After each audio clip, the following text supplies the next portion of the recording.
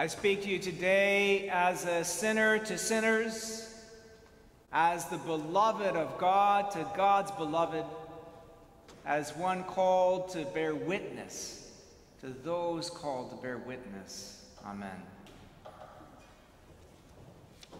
A few days ago, I received a kind of message from a former person that I was, my earlier younger self. A friend of ours, of Claire and mine, got in touch with us out of the blue over Facebook, and he related to me a memory of an encounter that we had somewhere in the late 1990s when I was in my early 30s, and I'm not sure exactly how old he was. He was a struggling musician at the time, and he was trying to somehow make his way by busking on the street and bringing in some money through that, and then selling a CD that he had cut. And this is what he wrote me. One summer night in the late 1990s, I was busking in Harvard Square in Cambridge, Massachusetts. It was probably about 9 or 10 p.m., and I'd been out busking for something like 12 plus hours, I think. It was the end of the month, rent was coming due, I was short, and I had just spent all day making almost no money. I was just finishing up, ready to pack it in, when I heard a guy call my name from the street. I spin around and see Bill calling me from his car. He yells, "I'll go park and come see you." So I despondently set about packing up my gear and meager tips while Bill parks. A few minutes later, he comes, my big, smiling, giant black lab of a friend, glad to see me and reconnect. When he asks how I'm doing, I proceed, as any considerate friend would do, to unload my whining sorrows about how hard life had been, which was a blind exaggeration, and how broke I was, which was the absolute truth. Bill puts his hand on my shoulder and says, "Hey, can I give you some money?" Speechless moment. Fighting tears, but putting aside pride, embracing pragmatism, I endure a moment of grace. "Yes, thank you." Bill walks 20 feet to an ATM, takes out $200 and hands it to me. I don't recall the rest of the conversation, but it was and is the best lesson in grace I have had from a living human. Bill, thanks for that. It stayed with me even if I never said another word to you about it. When I got this message, I was suddenly confronted with the young man that I was, and I was suddenly confronted with all these incredible memories of my relationship with Andy, my friend. And he liked to call me the big, smiling, giant black lab of a friend, and I really kind of resented that a little bit because I was hoping for a better breed of dog, because black labs always seem to be getting into trouble. And I kind of wanted to be like, the wolf in his wolf pack or something like that. I don't know. But we had a complicated relationship, in part because he was a partner in music with my wife, Claire, and they could make incredible, beautiful music together, and I was always a little bit jealous. And then when I saw him on the street, I remember exactly that moment in time. It was raining that day, and he was really struggling. And I remember going to the ATM, and at that time, $200 was actually a bit of money for us. And I was thinking to myself, I hope that Claire's going to be okay with this. And I gave him the money and drove him home. And that offering of $200, that small sacrifice that I made, it was so easy for me in that moment. It flowed out of me. I just wanted to do it, even though I wasn't in the habit of simply going to an ATM and taking out money and giving it to a friend. And I begin with that story because I was reflecting on our reading today from the Gospel of Matthew, and I really want us to see an incredibly important point in this scripture. Because when you and I read Jesus' words, "If anyone wants to become my followers, let them deny themselves and take up their cross and follow me," you and I tend to lift up those people among us and in our history who have made the ultimate sacrifice of themselves for others.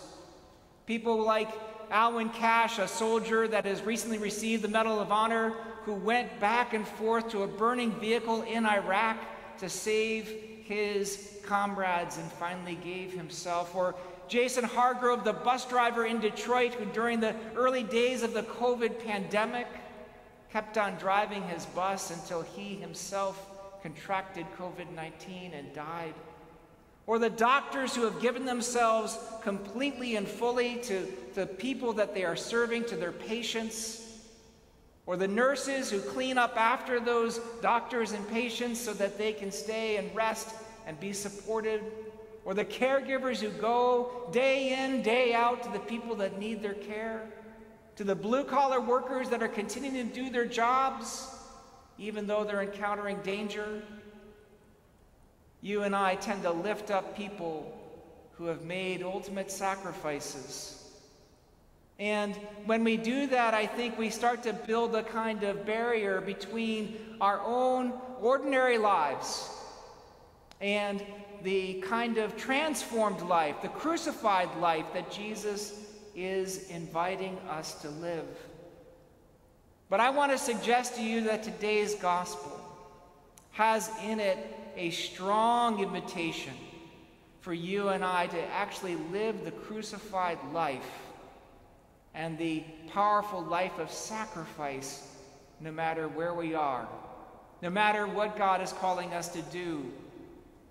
Because when I gave that small sacrifice of $200, I had no idea that it was going to mean so much to my friend Andy. And that experience of transformation is one that has slowly built up in me a life of service. And that service has not been difficult. That service has not been particularly heroic, perhaps, but I've given my all when my all has been demanded. And it has somehow been an experience of transformation and grace through God and Jesus Christ. And the purpose of today's gospel is not to then set up some marble monuments of people that we would look on from afar and feel ashamed of our own meager steps, but rather to include us in this work of transformation. To look at our lives and the sacrifices demanded of us day in and day out, for all of us make them, and to be transformed by those small gifts and gestures and grace that we give to one another. For truly that is what the Gospel of Matthew seeks to do.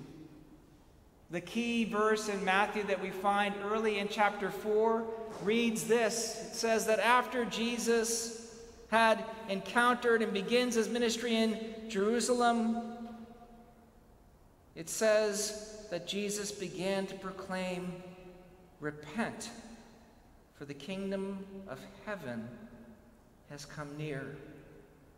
And that word repent, metanoia, is not to be understood as a moment in which we hate our former selves in order to find ourselves anew, but rather that we are profoundly changed.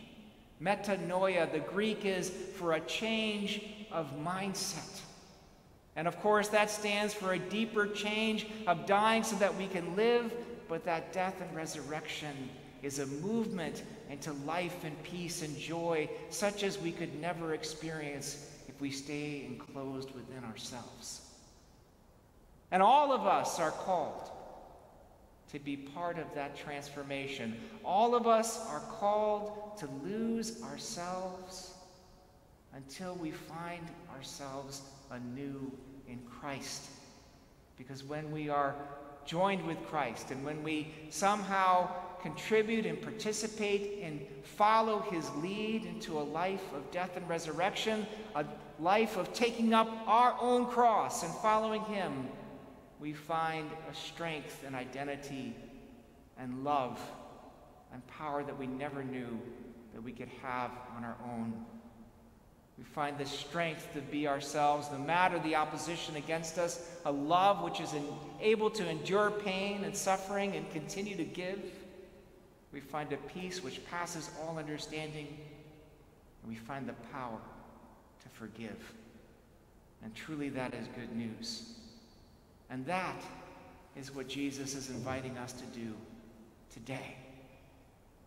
To look at where we find ourselves, and to look for the ways in which we can give ourselves and lean in to those invitations to offer ourselves so that we can continue to follow him and be transformed by living a crucified life, a life in which we are dead to the things that keep us from God and alive to Christ, a life in which the cross of Christ is not just an exemplar, but also active and alive in our lives as the grace and peace that God gives us through his forgiveness.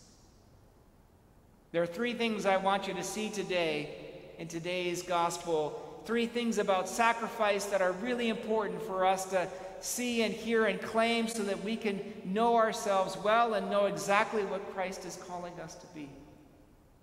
The first is that our sacrifices, no matter how great, no matter how Christ-like, no matter how ultimate they may be, our sacrifices go with the grain of grace.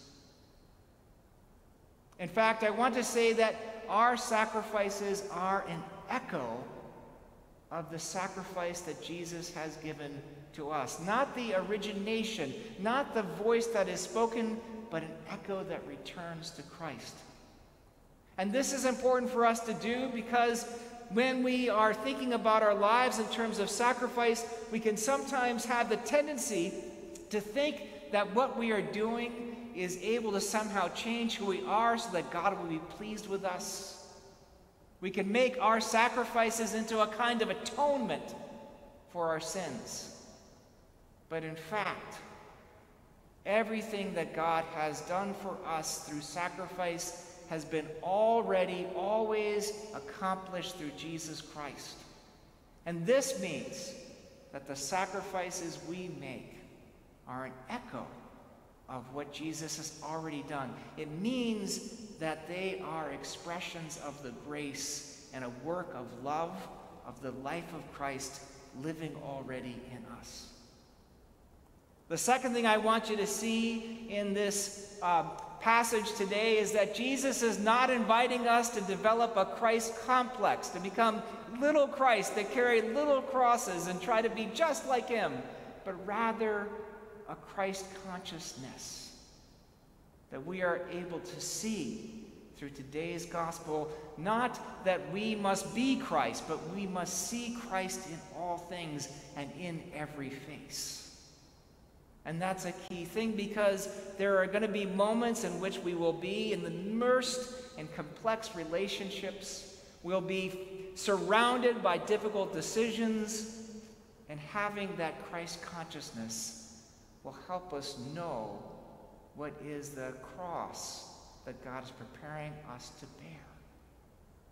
And the third thing I want you to see is that our sacrifices make more of us. There are many people that will ask of you sacrifices, and those sacrifices are often given to you by someone else because they want you to fit into what they think you should be or do or say. But in fact, the grace of the sacrifices God has given us in Christ is to invite us into a path where we become more of who we are through the offerings we give.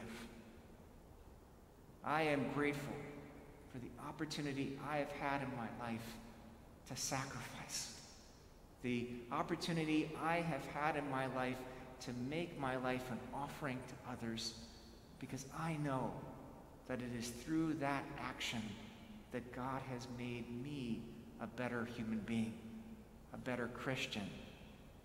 It is through those small steps of $200 or other gestures, through those small ways, my faith has been nourished My life has been transformed. I know my God as Christ incarnate.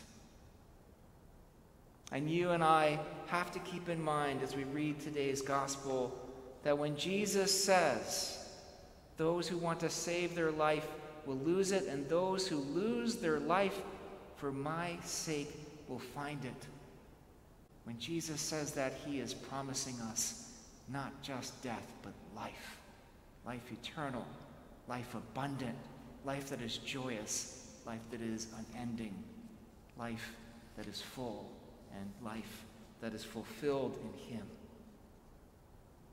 So today I'm inviting you to engage in a bit of personal inventory around your life, to think about the different sacrifices before you, the different offerings you have made in your past, the different things God is calling you to do now and in the future.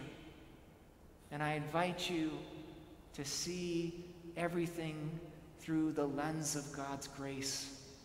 Because when Jesus invites his disciples to take up their cross and follow him, he is truly speaking a word of grace. I invite you to see and cultivate in your heart and soul a Christ consciousness so that you can see Christ in all things. And I invite you to continue the good work of transformation that God has begun already in you from baptism and even before. When God imagined this day and decided it would be incomplete without you and me, here and now. Amen.